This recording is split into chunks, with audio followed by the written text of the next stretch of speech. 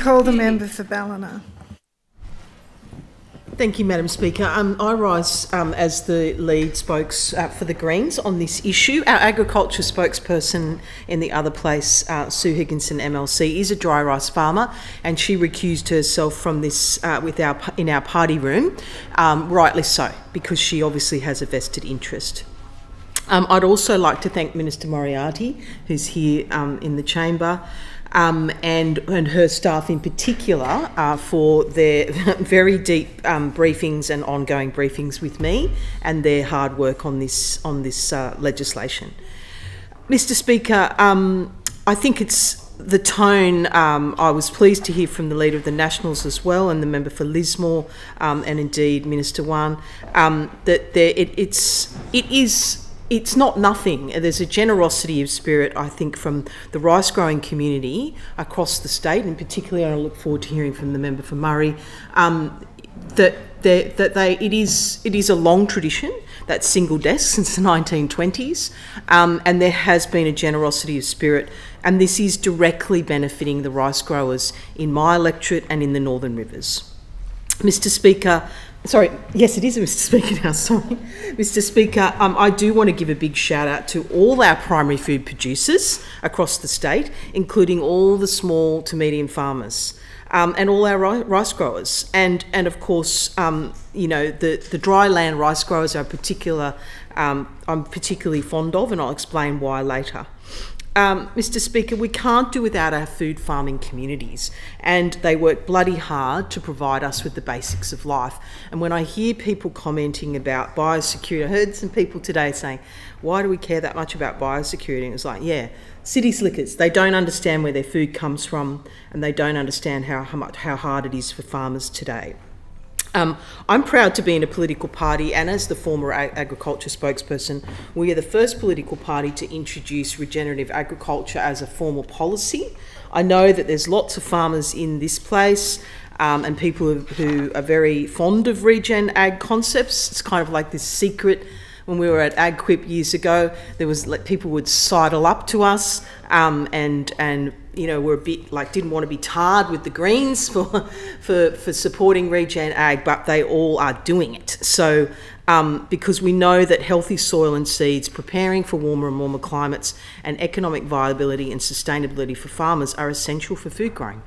It's not rocket science. I believe that this bill today contributes to those aims, and it does support our local rice growers to be able to, as the member for Murray and I discussed the other day, you know, these are a kind of new generation boutique farming, and that's what's incredibly exciting in my electorate.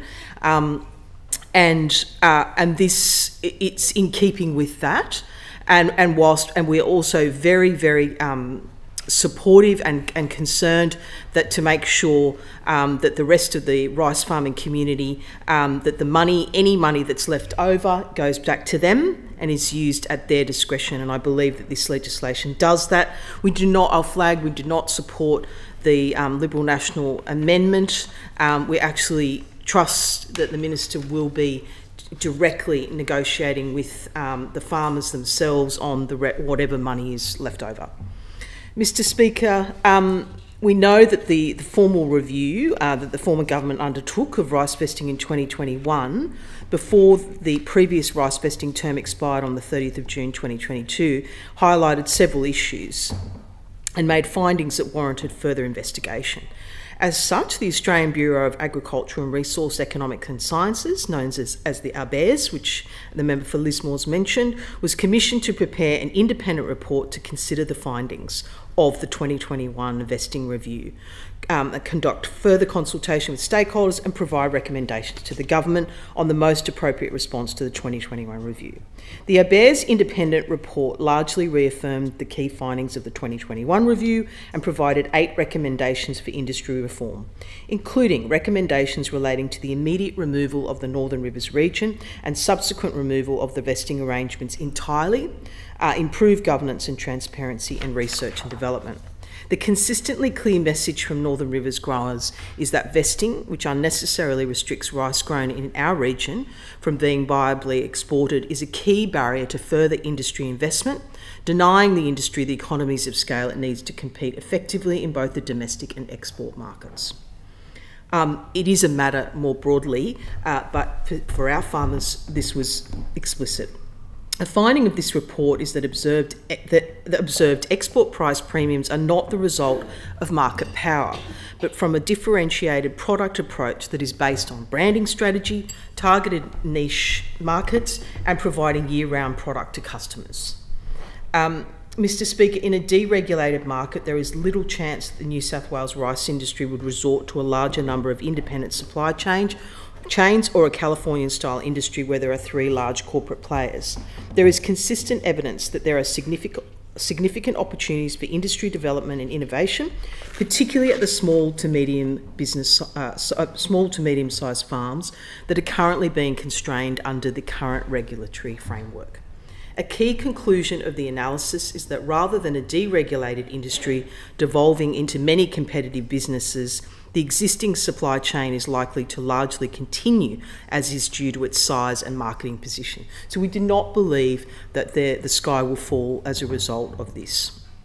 Mr. Speaker, I do want to put on the record in particular a shout out for the dry rice farmers, because we know that system reduces greenhouse gas emissions by up to 85%.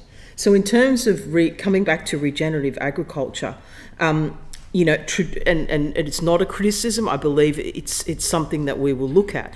But rice grown in the traditional paddy system has been found to be responsible for up to 18% of the world's methane greenhouse gas emissions. So the dry rice farmers, what they're doing is a really unique and it's incredibly environmentally positive farming technique, and it's estimated to reduce water use by up to 65% as compared to traditional growing methods. That's not the reason that we're here today, but it certainly is worth, for me, putting on the Hansard that is a huge benefit to dry rice farming, and it is something that now, once this bill is through, that our Northern Rivers farmers can really go for it on the international stage, which is always so exciting. As I say, Mr. Speaker, we want to thank all of the stakeholders that have reached out to us.